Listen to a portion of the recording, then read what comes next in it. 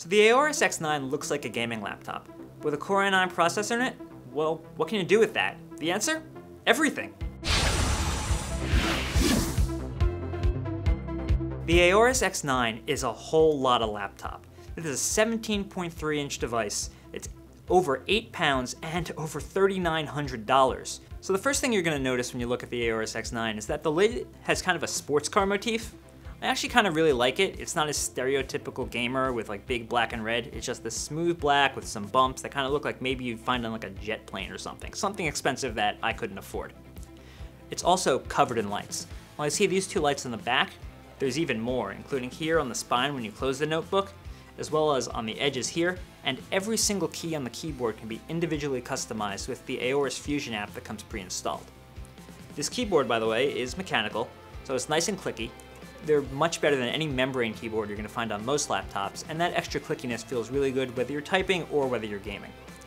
This whole thing with a 17.3-inch display weighs a little over 8 pounds, so this is meant to replace your desktop. Maybe you'll move it from room to room, but I don't see anybody playing with this on their lap. It's just way too big. So the 17.3-inch display on the Aorus X9 is really big, but that doesn't necessarily mean it's really good. Now, it's a 144Hz display, which means you can get really smooth gameplay, and it also has G-Sync, which when paired with the GTX 1080 inside can eliminate screen tearing. But one problem, it's not really all that bright.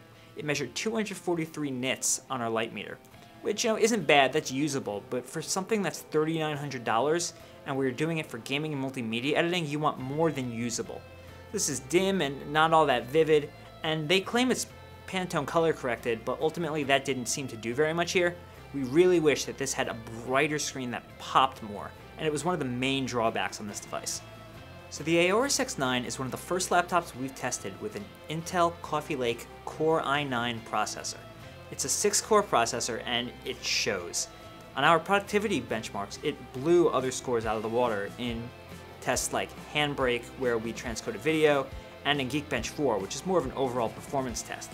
So if you're not using this as just a gaming laptop, but you're also going to be streaming or editing video or photos or producing your gaming podcast on this, that's going to provide a lot of extra oomph for you. Where it doesn't provide all that much extra power is gaming. That's where the GPU takes over. This also has a GTX 1080. It's not 2 GPUs in SLI like last year's model, but the 1080 is a really powerful card and it'll play any games you want on really high settings. One of the biggest issues I had with this machine is just how hot it gets when you tax it. After about half an hour of gaming, I took a thermometer to the bottom of it and it reached about 131 degrees. That's really hot, even for a gaming notebook. The vents are running all the time. They run really loud when you're gaming, but even when I just had it like sitting on the side of my desk doing nothing with it, the vents were constantly running, making this rattling sound. It didn't really make me feel safe about it, especially because this is so much. I was hoping that maybe it would have better thermal management.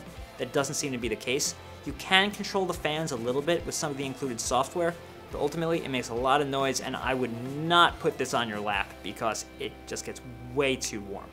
So, what did we think of the Aorus X9 overall?